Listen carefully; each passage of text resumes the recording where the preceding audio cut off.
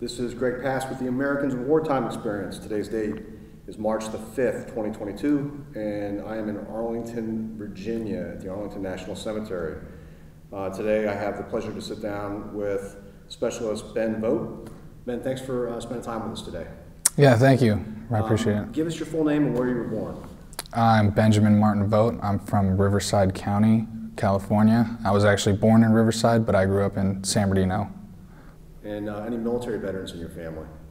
Yes, my father was military police. He was stationed out in Germany for a good stint, and then my brother also served as a combat medic, and he served in the United Emirates and the Arabian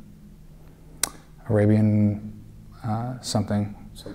I can't remember specifically. I know it was the Arab Emirates, and then I can't remember. Yeah, he was a combat medic, and he deployed out that way, and then he's in the reserves currently. Gotcha. So, what was your motivation to enlist in the U.S. Army? Well, originally I didn't have. I was kind of stuck in kind of a loop, I guess, if you will. I was going to school, and then I didn't have enough money to pay for school, so then I would get a job. And then I would lose my job while I was trying to go into school. So I was kind of stuck in this circle, and I kind of went to a recruiter. He told me basically the benefits of joining the Army. And I thought it was a very good experience, a good opportunity. So I ended up enlisting, and 2 weeks later I was shipped out to Fort Benning. Wow, your MOS? 11 Bravo. So. Take us through generally what basic training is like. One station unit training. That's what that is, right there. Is that correct? Yes, sir. So what kind of training? How long did it take? It was a 14-week program. I think we were one of the last cycles that weren't 22 weeks, which is 3 months, roughly 3 months. I want to say, and then they switched it to 22 weeks, which is now 4.5 months. We were the last 14-week cycle. I volunteered to do 22 weeks, but they just trimmed it down. And it was basically just giving you the rough basics of how to be a soldier, how to do infantry tasks, how to understand that. And then once you showed that you were proficient in that area and the aspect, then you would go to your duty station afterwards. And your first duty station was? Fort Myer, yeah. I got stationed here in 2019, and I came straight down to the tomb. I didn't know anything about Arlington or the Tomb of the Unknown Soldier. It sounded like a really cool experience. I met one of the tomb guards that was down here at Buffalo Wild Wings, actually, and over the 4-day that I came here, and he told me to check it out, give it a go, see if I'd like it. And I've been down here ever since. That was 2.5 years ago. Tell me a little bit about your first impression the first time you came here as an observer and watched the guards. Yeah, that's really interesting, because when I first came down here and I watched the change, I thought, yeah, there's no way I can do that. That's not in my repertoire.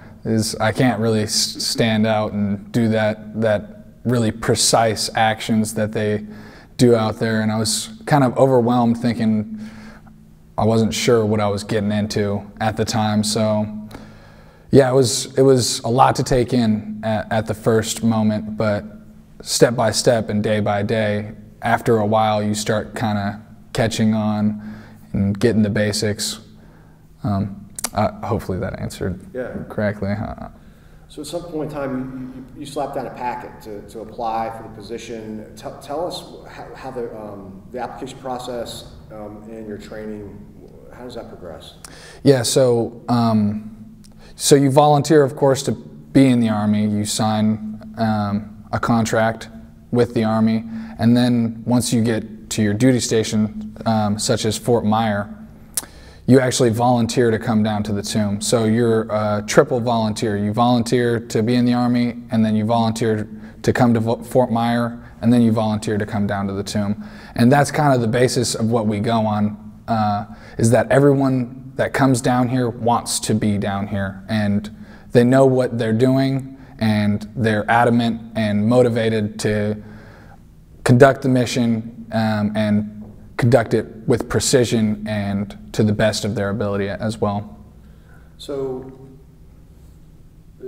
as I understand it, there's a battalion. There's just one platoon that's handling the duties here at the tomb. Is that accurate? Yeah, this is its own separate specialty platoon, so it's branched off of Fort Myer up top. It's totally branched off. We'll kind of do a selection process for guys that are up top or at 4-3, 1-3. They'll go through a selection process and then come down here. We'll pick guys from up top, and then also we'll get guys like me who just came fresh in, and then they'll kind of volunteer to come down to the tomb as well. So if you did not volunteer to serve at the tomb, you might be handling other duties at ANC, such as burials, ceremonies like that? Exactly. They have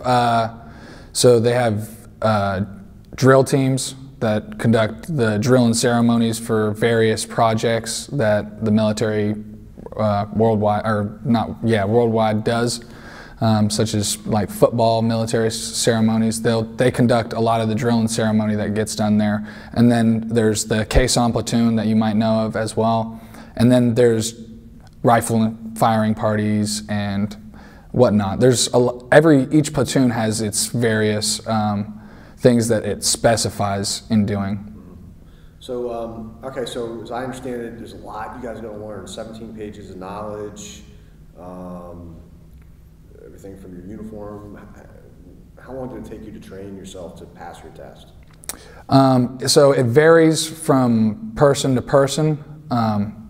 In specific, it usually takes around a couple months to get from one test to the next test to be able to get there. There's big leaps. So when you first get here, of course, we don't expect you to have a uniform that a sentinel would be wearing.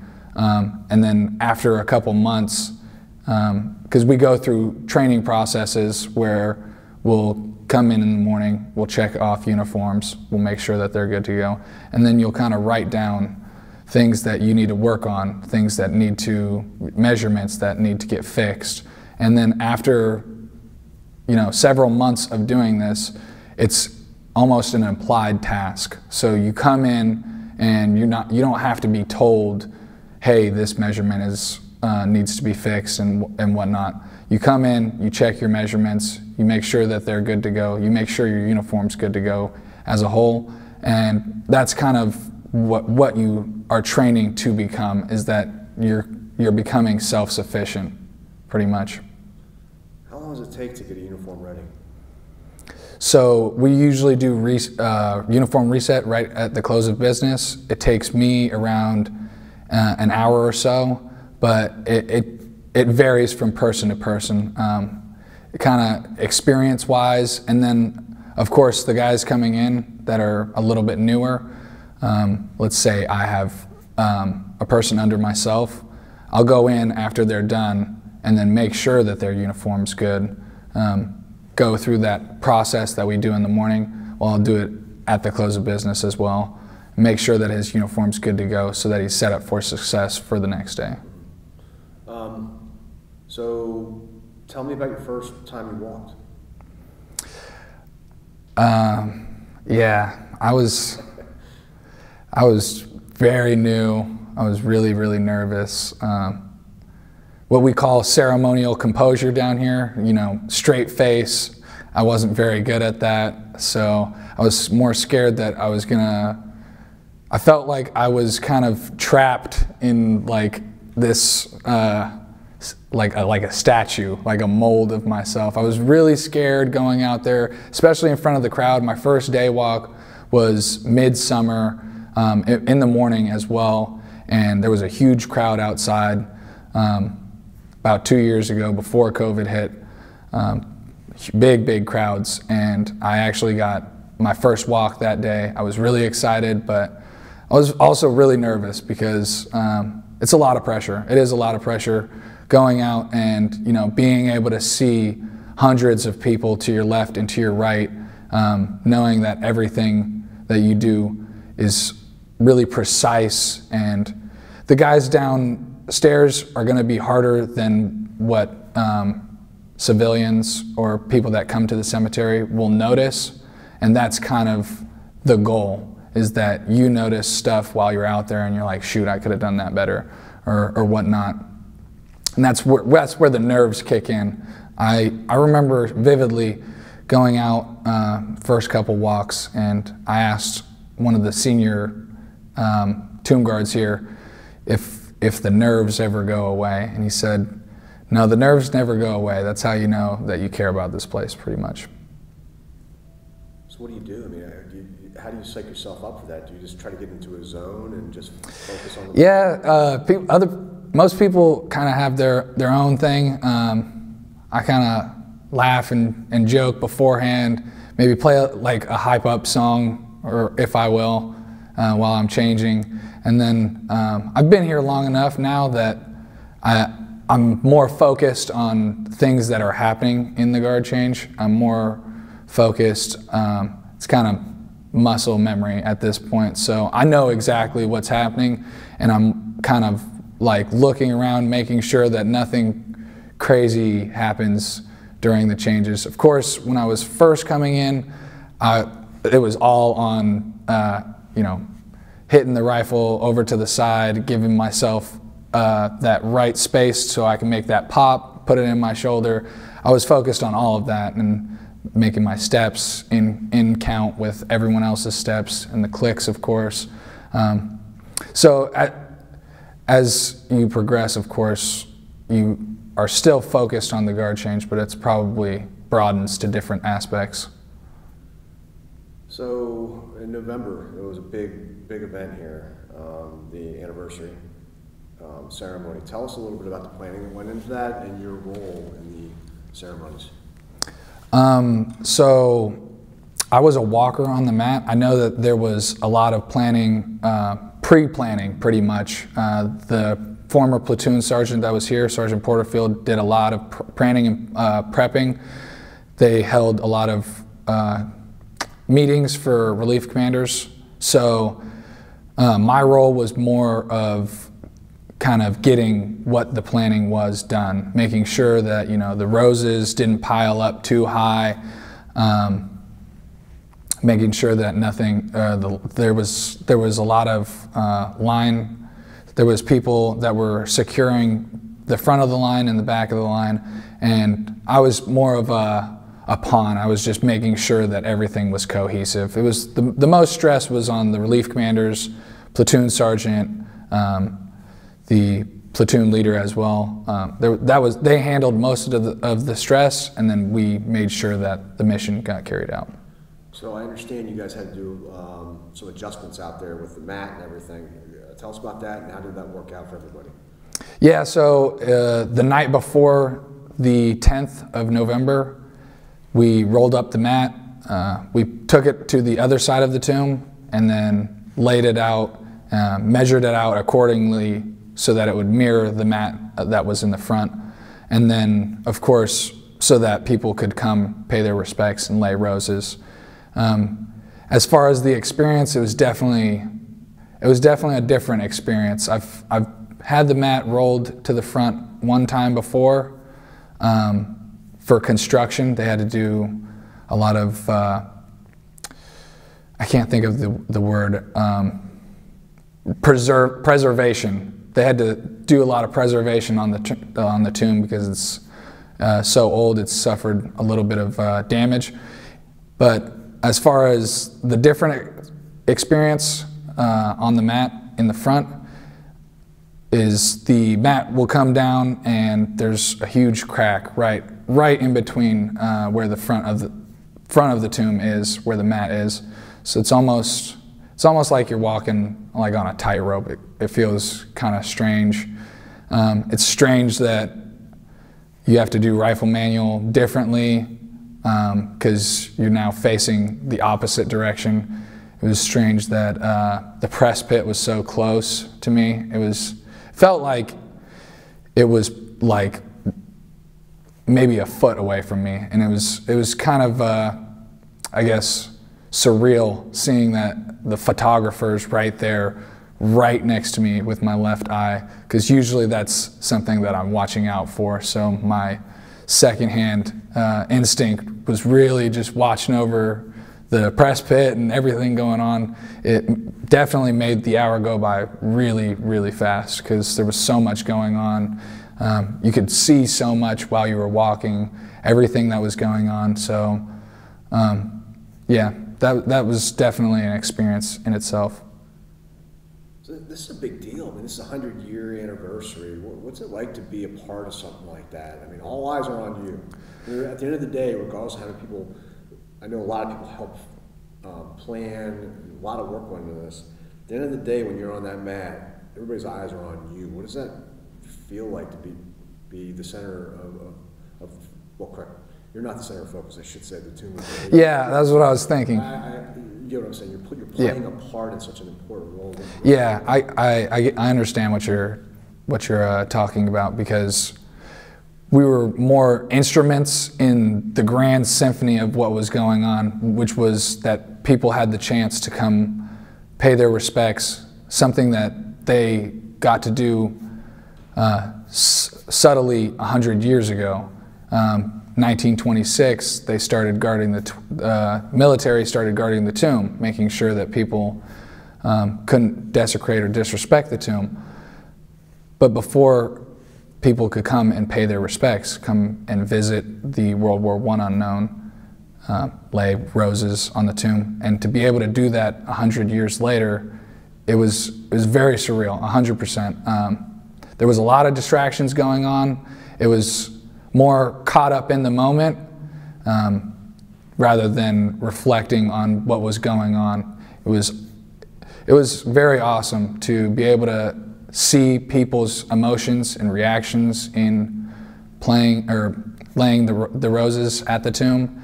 There was a lot of stuff going on, and we just played a part in the whole role of the rose laying. It was more for people to come out and pay their respects.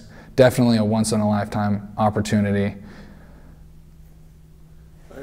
Obviously, there's a lot of VIPs and veterans groups that were there. I understand that forgive me, not the Cherokee Nation, Yes. The Crow Nation. Yes. Tell us about the Crow Nation, their participation, and why that was important. So I wasn't actually on that day. That was First Relief. They were on the first day. I was more part of the second day. Or I was there first day. My apologies. First Relief was on the second day. So we did kind of the whole broadened scope, and then we set up the wreath around the tomb for the next day. Yeah, we didn't see the Crow Nation come out.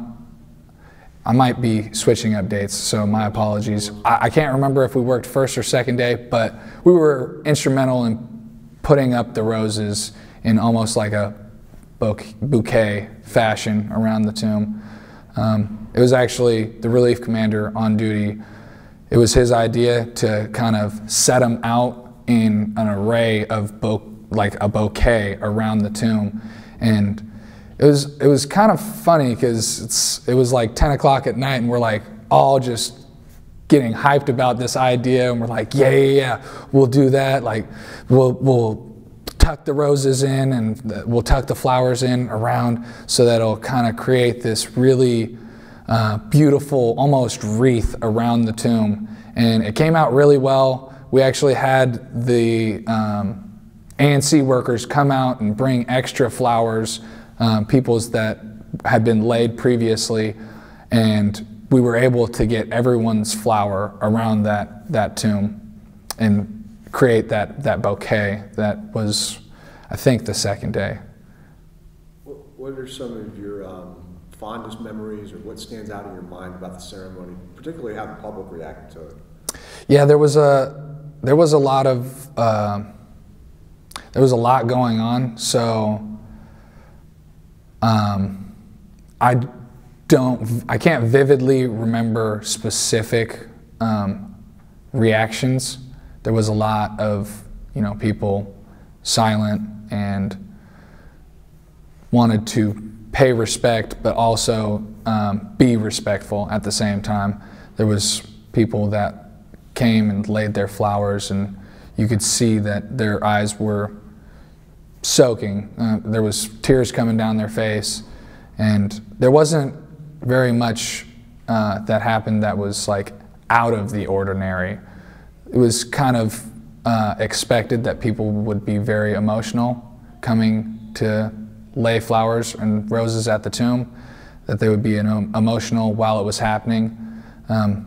So there wasn't anything in particular that stood out specifically to me. Yeah, that's it. So obviously you're not interacting with the public and talking to them when you're guarding the tomb, but you do have opportunities to do that aside from the ceremony, just overall. Can you give us any examples or observations you had on when you've had communication with the public out here? Do they appear to understand how significant this place is? Have they shared anything with you that is memorable to you? Yeah, it comes in waves. There's definitely a lot of tourists that come down here that have no idea about ANC, the Tomb of the Unknown Soldier.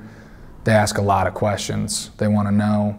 It's kind of, they're like absorbing all of the information all in one go. And then there's people that come down here that have visited Arlington National Cemetery and the tomb, and they are a lot more, I don't want to say respectful, but they understand a lot more. Maybe it's their first time, maybe it's their fifth time. So it comes in variations. What was the second question? You answered it. Okay. During some of these conversations, I'm assuming you've talked with school groups before. If you had a 16-year-old kid and he's standing there, he's like, "This is really cool. I want to do this." What advice would you give him on how he could be successful in becoming a Sentinel? As a 16-year-old, I mean, a lot of younger kids come here straight out of high school. So if that was something that they wanted to do, it's definitely obtainable. Being a Sentinel takes a lot of maturity, understanding. It's really easy to get lost in the day-to-day operation and forget about what's really happening here, because it's a lot more or much more than just one singular person. We all look the same pretty much out there, and that's for a reason, because it's not really about the guard, it's about the tomb of the unknown soldier. So I guess my best advice would be to have a sense of maturity in coming here and understanding of, maybe do your homework on what happens down here, the object of the mission, and why we do the things that we do. So we're videotaping this right now, obviously, and in a few weeks you're going to receive a digital copy of the video. You're also going to receive some instructions on how you can send your own video to the Library of Congress across the Potomac at the archives for the Veterans History Project. Theoretically, that video is going to be here a couple hundred years from now. One of your great-great-great-great-grandkids might stumble upon the video. What would you want them to know about your service to your country? I think it's just begun. This is my first contract. I really do plan on staying in. I have a lot of things in motion. Of course, I have a beautiful wife that I still talk it over with, so there's a lot of things in motion, but as far as my military service, as far as right now, I think it's just begun. So I have had a really good opportunity of serving here as my first duty station, getting a grasp of everything that goes on down here. I had no idea about this place or anything about the Tomb of the Unknown Soldier at all. I'm from California, so it's all the way across the country. So I had no idea about this place, and I'm lucky to have been able to serve here in the first place. Are there any other memories or anything you wanted to share with us before we stop the tape? Nothing. Nothing in particular. There's nothing that comes to mind. Gotcha. Well, thank you for your service. Thank you for taking the time, and it's been a pleasure to meet you. Thank you. Well Appreciate done. it.